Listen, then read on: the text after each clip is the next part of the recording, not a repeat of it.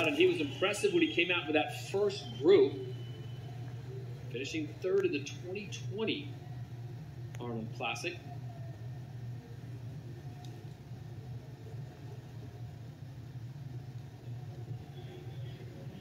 This is the Ramy I was expecting to see at the Olympia, and he missed the mark a little bit, but I really feel like he's brought it here. Looks incredible to me. Unbelievable width that Yes. he takes up, upper body and lower body. Great separation from the side leg. It's one of his signatures. Triceps look a little bit better than the Olympia, definitely more full.